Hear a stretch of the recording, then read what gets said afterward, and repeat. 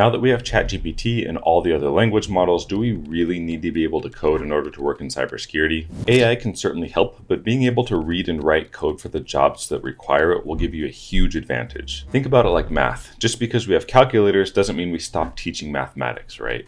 And if we equate ChatGPT to a really fancy calculator, for example, the TI Inspire CX2, somebody who actually knows how to do math, like a proper math undergrad, is going to be able to leverage that calculator so much more and do all kinds of stuff with it that have some kind of real world applicability and real world impact. Versus somebody who doesn't really know how to do math, they can use the calculator and they can plug in the functions and do integration and all of this, but they're not going to have a good sense for what they're actually doing, and they're not going to be able to apply it to the real world as efficiently as somebody who actually knows how to do math. Not every cybersecurity job is going to require you to code, but the ones that do require it, you're going to have to be able to read and write code in order to properly leverage AI in order to stay competitive.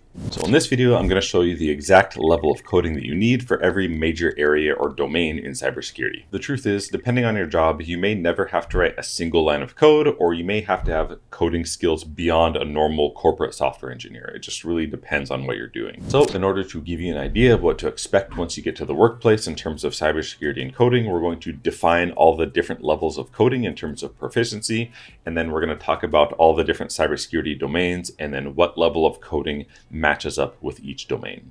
And then at the end, I'll talk about 3 scenarios as it pertains to me and my career in regards to coding in cybersecurity, like 3 different scenarios and situations where I may or may have not used coding and what level of coding I had to use. So first things first, before we can match the different coding levels to the different domains of cybersecurity, I'm going to walk through and describe the different levels of coding from level 0 all the way to level 7. So level 0 coding just means you basically have no knowledge of any language and you can't code at all. And if you look at code, you just have no idea what it does, right? So level 1 would be you can kind of read and understand basic code, like you can get an idea for it, for what it does just by looking at it.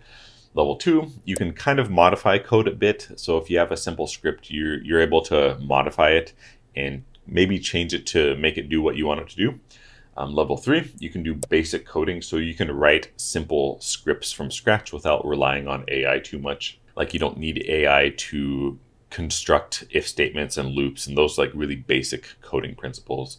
Level 4, I would consider this intermediate coding. You start getting into junior developer at this level where you kind of get to practicing data structures and algorithms and understanding those a bit, and maybe you start using version control like Git or something to keep track of your code. Level 5, I would consider this like full-blown application development. So you can build full scale, maybe you can produce like a full stack application, maybe similar to like a corporate software engineer, but nothing too crazy. I would consider level 6 software architecture. This is where you start getting into systems design. You're designing multi-part systems to do something substantial, like more than just writing code. You're considering like the entire system. And then I would consider level 7, the top level. This is highly optimized complex code. I would consider this the pinnacle. Basically, you're dealing with extremely large systems and data sets where even like slight enhancements can save like millions of dollars for a corporation. So you can think about things like maybe you're coding in a high frequency trading environment, or you're doing some kind of cloud infrastructure engineering at those major tech companies like Google, something like this, like really high-end coding where like tiny optimizations really matter a lot, and your code is super clean, and you're just going to hackathons like, you're basically like a S-tier god level coder. That's level 7. And then now we're going to look at the different domains of cybersecurity, at least as defined by ISC squared, and then we're going to match these different levels of coding to the domains. So first domain, security and risk management. Basically, you can get away with not having any coding ability. In this domain, it wouldn't be uncommon for you to not really use code at all, to be honest. And then asset security, this would be like asset management and securing assets. Again, you can pretty much get away with not having any code for this, or not being able to code for this. It's always helpful sometimes if you have to read something, or maybe you want to like automate your personal tasks or something, but the actual job function, it's unlikely to use code beyond level 1 and 0 for this one.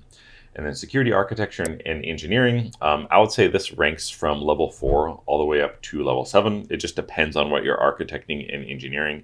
If you're at like a really I guess, well-known company like those Microsofts and such, you'll probably be getting into systems design quite a bit. And at the very least, you're going to have to be able to like really read code well. So I would count on at least level 4 for architecture and engineering. It depends, but as a general rule of thumb, that's my opinion.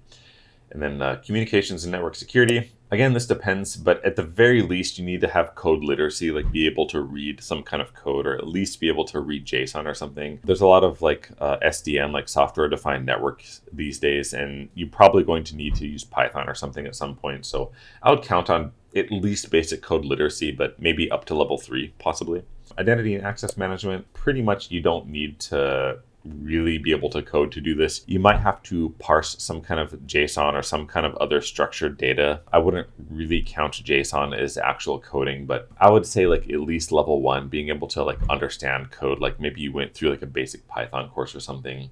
And then security assessment and testing. For this one, I would say like at least level 3, like basic coding, because maybe you're doing vulnerability management or something and you need to do some automated remediation.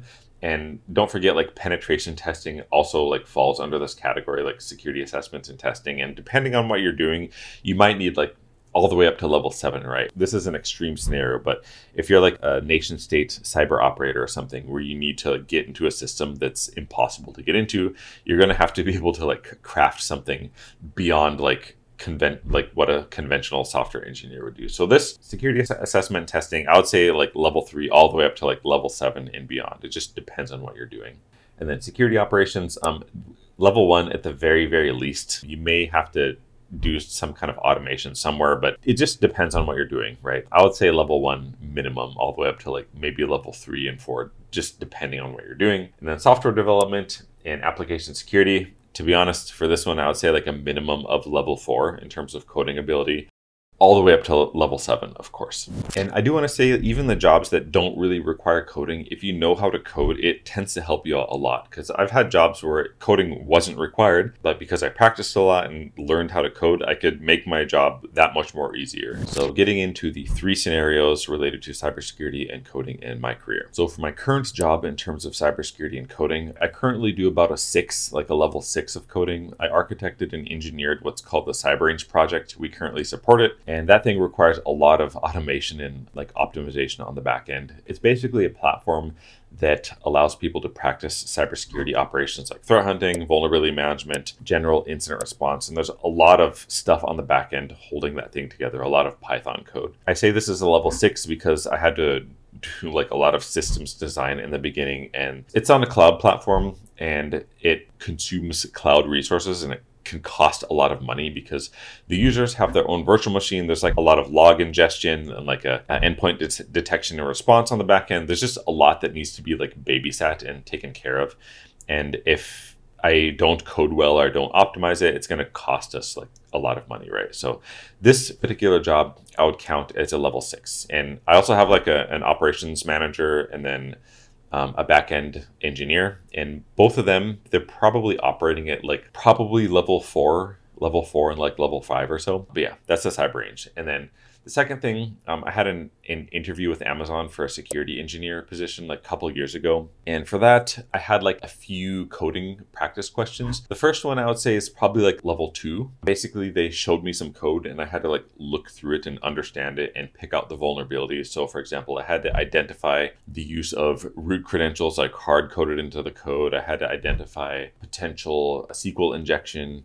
And I had to identify something else, like a bad SQL query that returned like too many records. I didn't have to produce code for the interview, but I had to be able to read code well. So at least like between like level 2 and 3. And then for my subsequent interviews, they gave me some leak code easy questions. So I'd say those are probably around level, I would say maybe like level 4 and 5, because there's a lot of people who can develop applications, but they can't really do algorithms well. First one, I believe it was like a Caesar cipher, and the second problem was run length encoding or something like this. Those are both pretty easy for me because I studied like beyond what they were asking me. But that interview for a job that a security engineer job that paid like a net of almost 250K. I needed between like level 4 and 5 coding for that one, I would say. And then finally, the third scenario, my title was a senior information security engineer, but it was for like information security risk and compliance. It was like a GRC position where I was reviewing projects and like different stuff that was going through the pipeline. I had to like do a security review on them. That job paid about 120K, but I didn't have to do like literally any coding for that job. I think I used coding a bit to make my life easier for certain things, but I didn't have to do like literally any coding for that. Most of the jobs I've had in my career, I'm not going to talk about all of them, but most of them I've been able to use coding like in some way, shape, or form.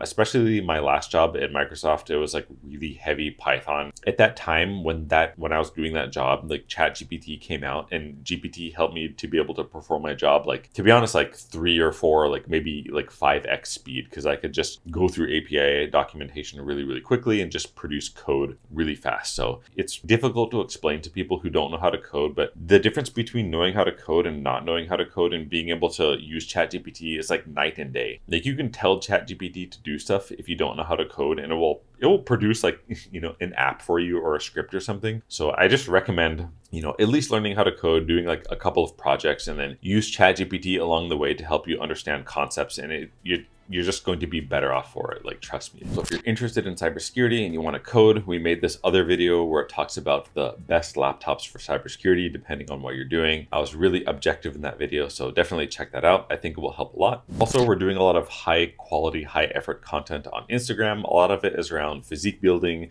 diet, exercise, and general life optimization. And most of the content is abroad with my team, like in Thailand and Japan and other areas like this. So definitely check it out. I talk about my routines and stuff, and I try to make it like really, really useful, because if you want to do well in your career, whether or not you're doing cybersecurity or whatever else, it helps if you're healthy and you're like implementing halo effect and just being the best version of yourself possible. So check that out, and we'll see you in the next video.